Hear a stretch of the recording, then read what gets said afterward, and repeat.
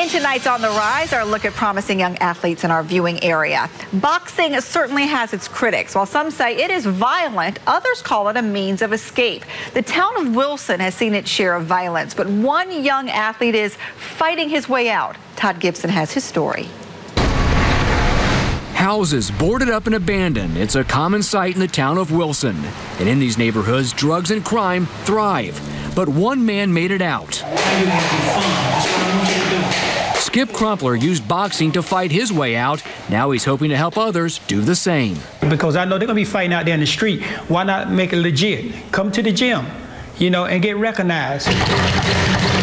That's exactly what 13-year-old Corey Ham is doing. While they're doing other things, bad things, playing games, I'm working hard in the gym. 5 days a week, Ham makes his way to the Reed Street Gym. He's been doing this since he was 5 years old. While other young fighters come and go, Ham has stuck to the sport. Yeah, I'm impressed with his kids, so I started putting in more time with Corey, but I was surprised that he'd been with the program this long. Ham also excels at basketball and football. Those two sports tug at his heart enough to take him away from his first love. Sometimes I want to, but I have to stay in the ring and fight. Ham's biggest fan is his dad. Kyron Sapp keeps his son pointed in the right direction. Still, watching your son in a physical sport like boxing is not easy. Raising someone and then you have to take him into combat, that is difficult. But it's better than the alternative, a route too many young kids in Wilson have taken.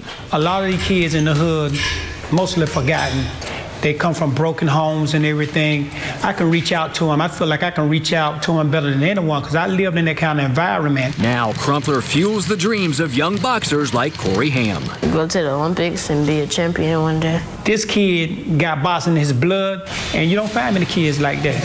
One out of a million. And one less kid on the mean streets of Wilson.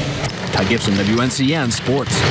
So from football to volleyball, hockey, and boxing, there are young phenoms across our area. For a list of the promising athletes, go to WNCN.com and click on sports.